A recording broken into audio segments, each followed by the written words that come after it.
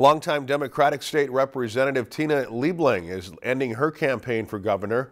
The Rochester lawmaker announced Monday she's dropping from the race. Liebling had struggled to gain traction and fundraising in the wide-open race to replace Governor Mark Dayton. She says it was clear she could not win the DFL endorsement.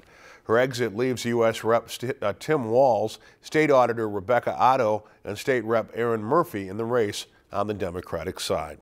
If you enjoyed this segment of Lakeland News, please consider making a tax-deductible contribution to Lakeland PBS.